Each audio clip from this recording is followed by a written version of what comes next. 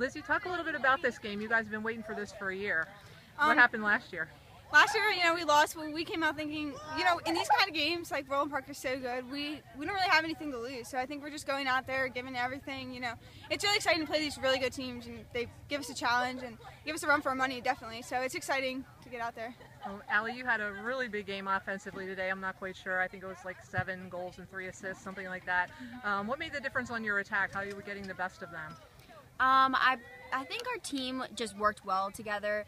I think overall we work off of each other, so one person does something good and that motivates everyone else, and we just work with feeding. That's big on our team, and we trust each other to get the passes through, so I think it works very well for our offense. How big a game is this for you guys jumping off into playoffs now? It's definitely a big game. You always want to go into playoffs on a good note, and I think we definitely did that tonight. It gave us some confidence. I think going into the playoffs, we realized how good we are tonight.